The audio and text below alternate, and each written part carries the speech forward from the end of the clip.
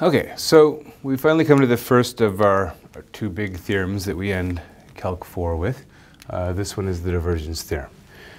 So the divergence theorem states the following. We're going to be probably a little bit careless with the setup, but it's all right.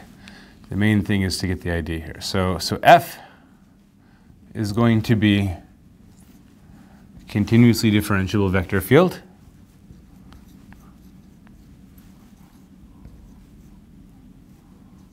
Okay. And we're going to have E. So E is going to be some closed bounded subset of R3. Okay. Now, probably I should be a little bit more careful about what kind of regions we're willing to consider here. Basically, if this is something that we can do a triple integral over, we can probably consider it for the divergence theorem, right? We could probably come up with some pretty ugly regions where things don't work out so nicely, but we never look at problems with those anyway, right? So for the types of problems that we consider in a course like Calc 4, the regions in the vector fields that we deal with are going to be sufficient for the divergence theorem, okay? So the other ingredient is S. So S is going to be the boundary of E. So this is the boundary of E, and it's got to have this so-called outward orientation.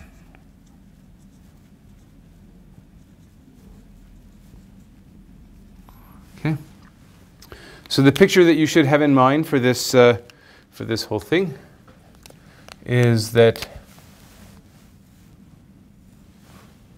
you've got some sort of region in space, okay?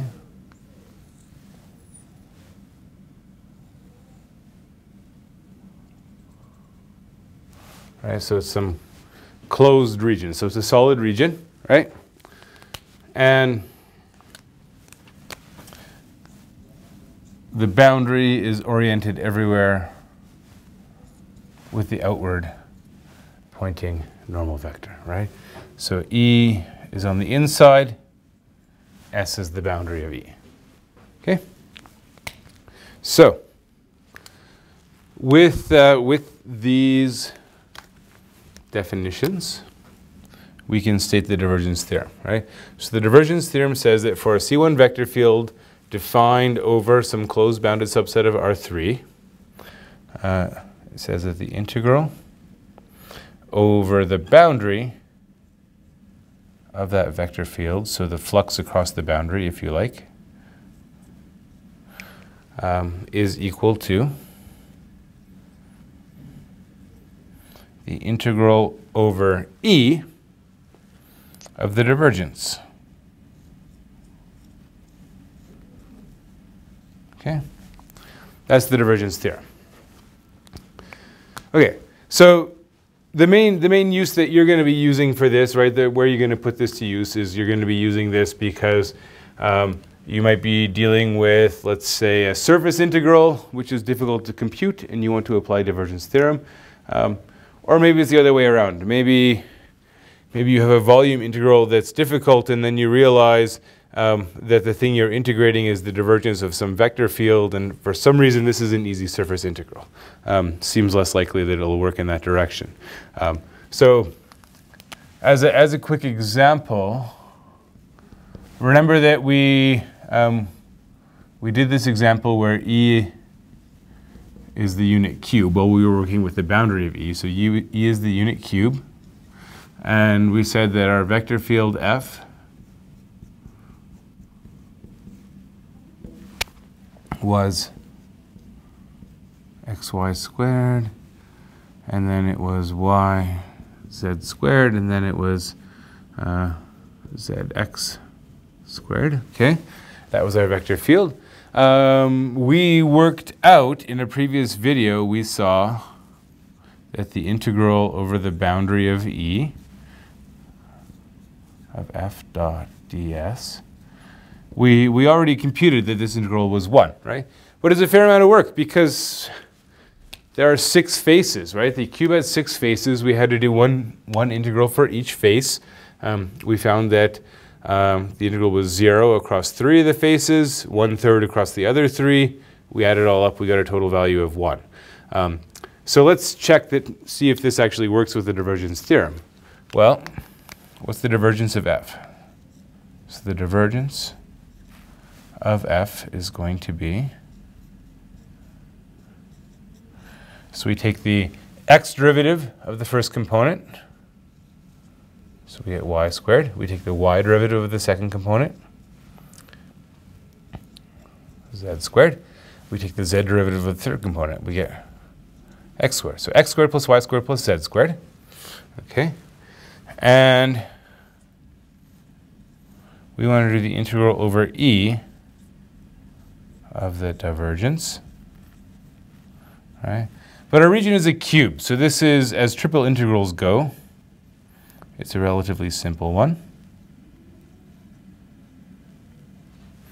Okay.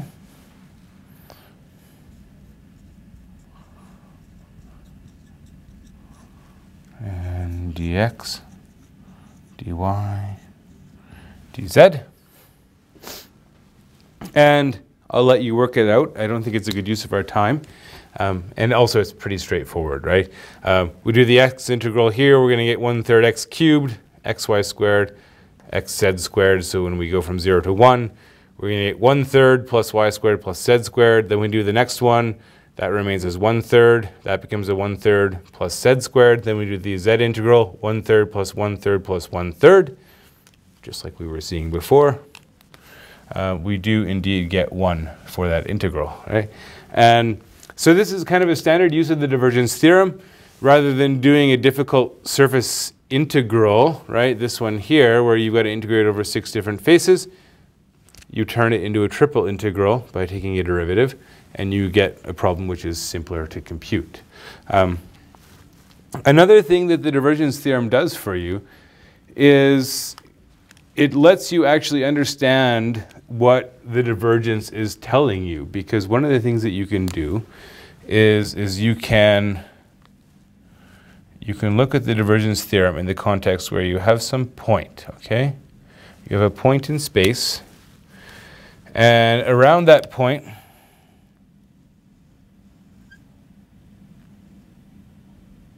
you do a little ball, right? So we're going to call this, like, maybe it's an epsilon ball, right? So this is something which has a radius of epsilon. It has a center at some point x naught, y naught, z naught. And so basically what you can do is you can kind of play around with this, right? And you can say, okay, well, you know, for a C1 function, continuously differentiable, so the divergence is going to be continuous, you can make a continuity argument that says essentially that the divergence of f at this point, x naught, y naught, z naught, it should look something like the limit as epsilon goes to 0 of, well, 1 over the volume, so 1 over, you know, like 4 pi, 4/3 pi epsilon cubed, something like that, 1 over the volume, times the triple integral, right?